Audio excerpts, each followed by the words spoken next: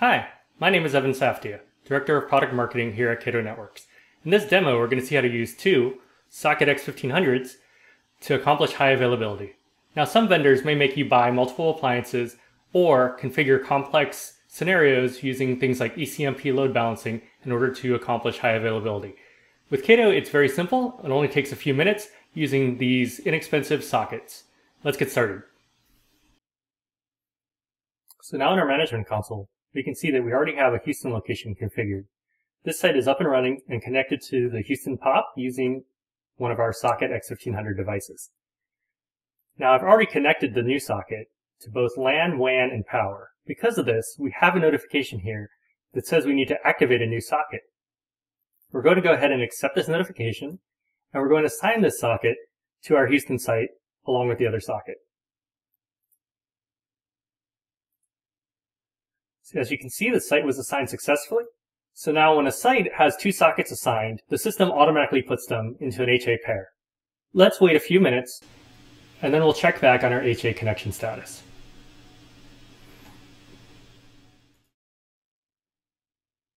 So it's been about 5 minutes, and we're back. If we click on our Houston site, we can see that both sockets are now attached and connected to the Houston POP. If we want to see a little bit more detail, we can hop over to Assets, click on our Houston site, and we can see that our site is connected and HA is ready. If we want to see even more detail, we can go ahead and take a look at our socket specifically by clicking Site Settings and then Socket. So as you can see, both sockets are connected. They're connected to each other for HA, and you are good to go. So with minimal effort and no complex configurations, we're able to deploy our second socket to our Houston site and establish an HA pair all in under 5 minutes.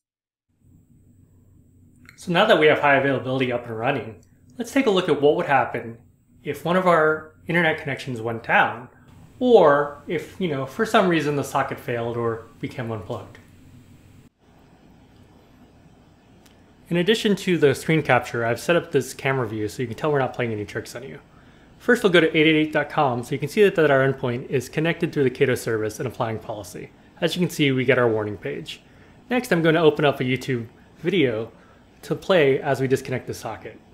I might be a little biased, but I think this Vitesco case study featuring our CMO, Ishai, is really a great video. So we'll go ahead and put that up. Now that the video is up and running, let's go ahead and disconnect our primary socket.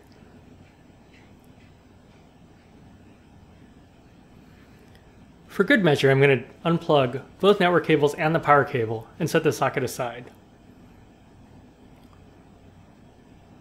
so that the socket is completely disconnected. As you can see, the video kept playing, it didn't rebuffer, and it didn't have any connectivity issues at all. Now you might be thinking, sure, the video kept playing, but are you still secured through the Cato service? I'm going to go ahead and go back to our web browser and go to casino.org this time so you can see the policies are still being applied.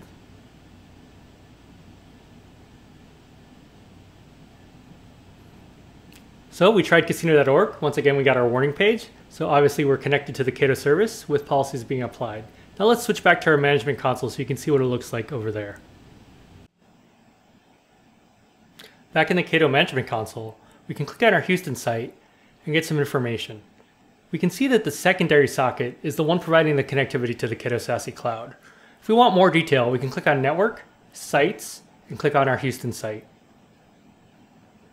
The HA status is currently not ready, and the master is the secondary socket because the primary is offline.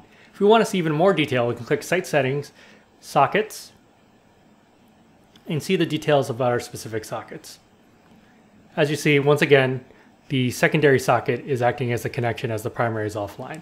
So thank you for watching this demo on high availability using Cato sockets. I hope you enjoyed it.